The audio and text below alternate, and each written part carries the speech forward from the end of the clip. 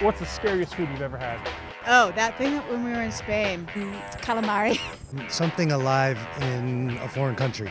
What about brain? What kind of vegetable looks like a brain? I got a better way to make brains. All right. Cauliflower? Yeah! I won't touch that. You won't touch that because of the brain or the cauliflower? The cauliflower. Oh, jeez. But you'll eat the brain, but not the cauliflower. I'd probably have brain over cauliflower, honestly.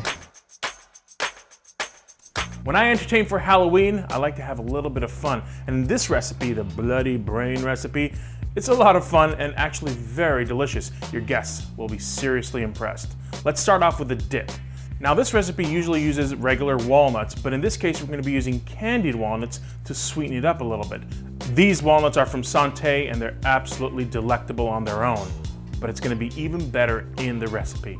Okay, let's put some roasted red peppers in the food processor, put some breadcrumbs, I like Panko, put about 2/3 cup of candied Santé walnuts, add some crushed garlic in there, tiny bit of lemon juice. Now I usually put pomegranate syrup in this recipe, but I couldn't find it, so you can replace it with balsamic vinegar and a little bit of honey. I'm gonna put about a teaspoon of cumin, hot red pepper flakes, some salt, close that up, and let's pulse it a little bit,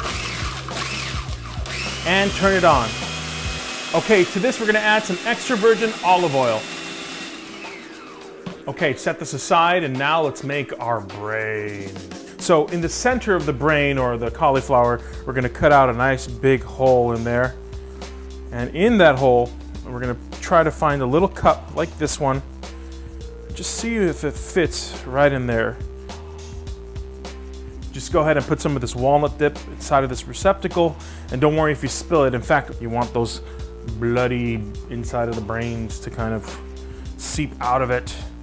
Oh man, that looks awesome. What a great idea to serve bloody brains or garlic walnut dip to your friends for your Halloween party. For this recipe and many more, go online and check out santenuts.com. What about cauliflower?